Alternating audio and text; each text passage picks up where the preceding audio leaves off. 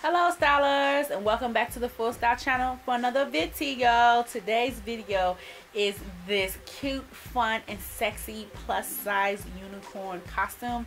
Perfect for a girls night in this Halloween or a bachelorette party, or if you just want to dress up for your significant other. If you guys are interested in seeing how I created this sexy but simple plus size DIY unicorn, then stay tuned. So first we're going to start off with the tulle skirt. This is a really simple tulle skirt. I only have a few yards of tulles here, and this is kind of left over. This is about 3 to 5 yards of orange and red tulle, and I just went in with the same technique that I used last year for my Captain Phasma tulle skirt, and that's creating a casing for a ribbon or elastic to go through at the top. So you want to sew about a 1/2 inch to 2 inch room at the very top of the fold of the tulle to create a casing and pocket so you can insert your ribbon or elastic through.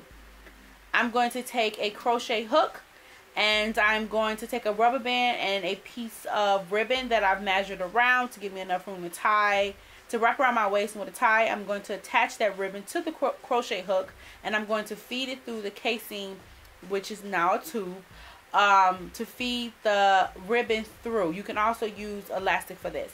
Now, using a headband that I got from the dollar store, some leftover black knit stretch fabric, some embroidery thread, some glitter gold scrapbook paper, some cotton pillow filling, some faux flowers, and some glue sticks.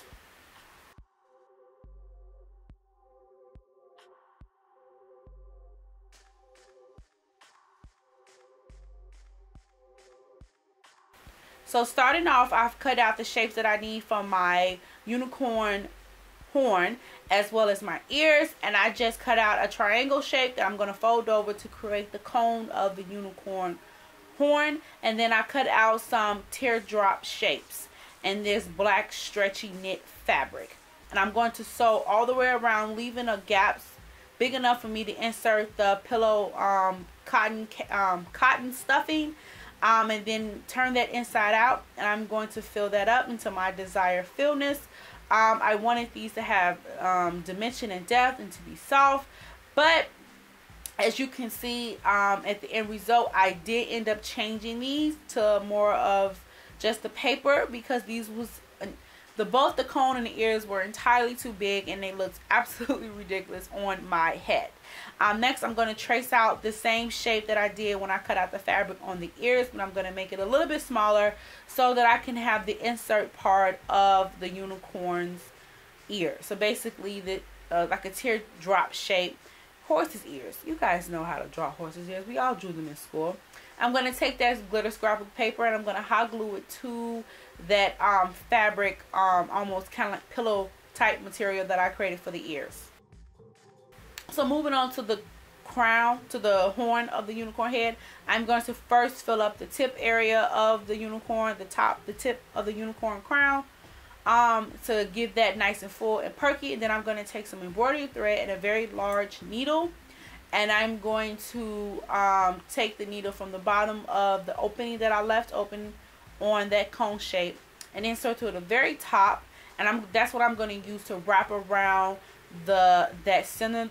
wrap around that triangle shape to make it the curves of the unicorn horn. You guys keep counting how many times I say unicorn. And once I've done that, I'm going to close off. I'm going to do a basic stay stitch down at the bottom to close off that casing so everything can stay nice and snug in there. And then you just want to go ahead and wrap around and wrap that embroidery thread around that triangle shape, creating the curvature and the spiral around the unicorn horn. You can make these as big as small as you want them to. You can have only a few spirals, or you can have as many as you want. Once you have got it to your liking, I went ahead and took that same needle, and I'm just going to feed it in and out at the base of the horn to set everything into place and pull it real nice and taut. And because this shape was so big, I had a lot of fabric left over at the bottom. I'm just taking my hot glue, tucking those little triangle pieces in on themselves, and gluing them down so that it's easy for me to attach to the top of my headband.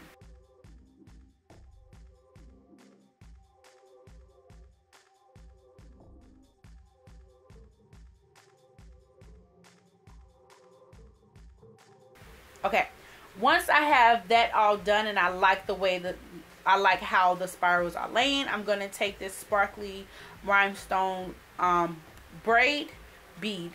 chain. I'll take this sparkling rhinestone chain that is left over from my prom dress from last year, and I'm going to take that and just hot glue it around the same where I placed that embroidery thread. Now I'm going to take the remaining of this knit fabric and I'm going to cover that headband. This is pretty much self-explanatory. You want to take your unicorn horn, place it in the top middle of the headband, and then take your ears and place them around on the sides of the headband. Make sure you like the way they're laid out. And then we're gonna as you can see, guys, this stuff is huge even on the little mannequin head. Then I'm gonna add the flowers and headpiece. This one is, you could pretty much have fun with it. You know, your color scheme, the type of flowers you want to use, the placement, whether you want to do small flowers, big flowers. And I just went around and I played with this a little bit before I decided on using this dusty kind of pale pink, almost sunflower-esque big flower. And then I went around with these smaller white, almost daisy type flowers. And I really, really liked how that looked. As you can see from the final look at the beginning of the video, I will go back and I will change the ears and the horn of this unicorn because I really didn't like how big it was. It was extremely too big for my head, and then it was really dark, and I wanted something light and airy because I knew I was wearing dark tights and shorts and a bustier. I wanted something sparkly and bright.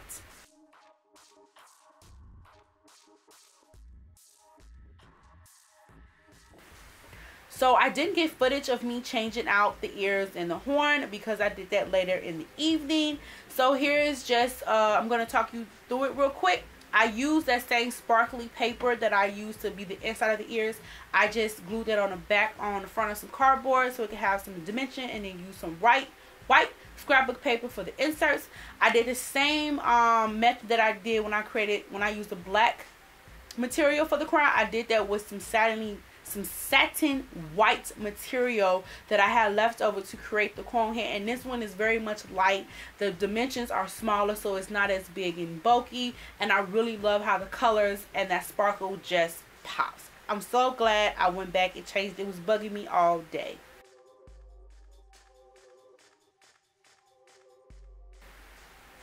So now we're gonna go on to the fun part, which is the makeup. I'm going to start off with a fresh, clean face that is moisturized and primed. And I'm going to go and start off with my eyeshadow. I like to get that done out of the way, especially when I'm doing something as elaborate as adding glitter. I'm going to go in with this Sophie X palette for Makeup Revolution. And I'm going to go in with a matte brown shadow. And I'm going to use it as my crease color. No, I'm going to use it as my transition color to help the other shadows blend together and lay on each other together. Next, I'm going to go in with this burnt orange color, and that's going to become my crease color, and I'm going to put that right above where I put that brown color, and that's going to sit right above my brow bone. No, that's going to sit right above my eye socket. So the crease color, the transition brown color, goes into the eye socket. That brown color, the orange one, goes on top of it.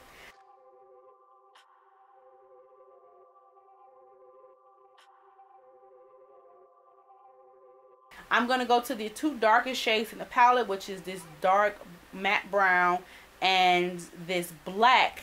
And I'm going to mix those two together. And I'm going to use that to add dimension and depth to my outer V. This is, I knew I didn't want like a smoky look, but I did want to add a little bit of dimension to build on top on.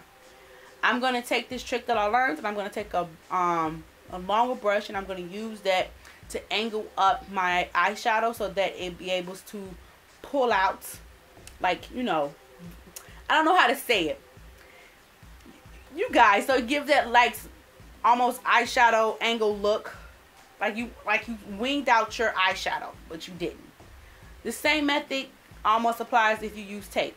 I'm going to wet a small shader brush with a little bit of setting spray, and I'm going to go into this pink sparkly shade, and I'm going to lay that down as the base of the sparkle that I'm going to add to my eye.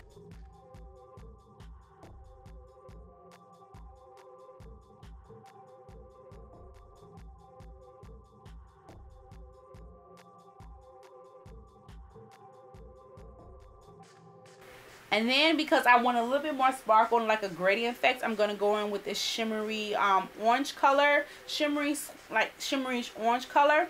And I'm going to add that to the inner corner of the eye. And I'm going to go back and forth between the shimmery pink and the shimmery orange, building on top of each other. One is more shimmery, one is more duochrome, and just building on top of each other, layering and blending them together so they're more seamlessly and smooth, but both of them are shiny and they get their debut. Then I'm going to take a little bit of lash glue, or you can use glitter glue if you have some. I don't. And I'm going to use this NYX glitter pigment, which I am obsessed with. And I'm going to add that to my inner corner of my eye for the glittery, sparkly effect that I am absolutely obsessed with. I am obsessed with the glitter eyeshadows. I don't know if you can tell. And I'm gonna go back and retouch up those other shadows, blending everything out. Eyeshadow is all about blending and layering. Go back and forth, touching things up to get everything seamlessly and smoothly, and make sure no shadow is lost and nothing looks muddy. So that's what I'm doing now, just cleaning everything up. I'm going to clear off the glitter from my face, and I'm going to go in and create and finish the rest of my makeup, and I will be back. While I was off camera, I finished the rest of my makeup. I'm currently baking right now. I did my eyebrows, and I also did a very big dramatic wing liner. Right now I am applying some falsies because it is Halloween, girls night, bachelorette party, so of course why not. This is completely optional. This is just something I like. I believe these are demi wispies from Ardell. These are like double stacked demi wispies. I really like these. They're fun, flirty. I'm going to take some mascara to help blend my lashes with the falsies, so we don't have anything poking out looking too crazy on the camera. I'm going to dust off my powder, and then I'm going to go in, contour, bronze, set my foundation with my pressed powder foundation from Lancome.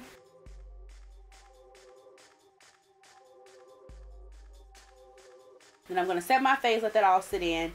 And now I'm back. Once again, at this point I am rushing because I really need to finish my makeup because one, I'm losing light, and two, I have to do the bride's makeup. So I'm going to go in with this Laura Mercier powder that I got for free, y'all, from Influencer. And I'm going to use that to highlight, and I'm going to sparkle for the world to see, okay? I want to sparkle for the world to see, so I'm going to dust that all over my cheeks and my nose, my brow bone, as well as my chest, because ooh la la. And then I'm going to take that then I'm going to take that lash glue, and I'm going to stipple that on my cheeks where I put my highlight, because I'm going to add that glitter. Yes, I'm going to add a little bit more of that glitter onto my cheeks where I highlight, because again, ooh la la, bachelorette party, Halloween, unicorn, you have to sparkle. I'm going to line my lips with a dark brown lip liner, and then I'm going to go in with this pinky mauvish matte jumbo lip pencil, and also going to go back to the eyelash glue or your glitter glue, because we're going to do what? Add more glitter. When in doubt, add more glitter. Glitter makes everything look better. I'm going to go and I'm going to stipple that glitter onto my lips, and this one I use the crystal glitter instead of the gold glitter. This one is white clear with a little bit of flecks of blue, green in there, purple. It's absolutely beautiful, and I also add a little bit of that to my cheeks to give a little bit more dimension. It's so much glitter happening in my face, my camera cannot even focus. I am obsessed.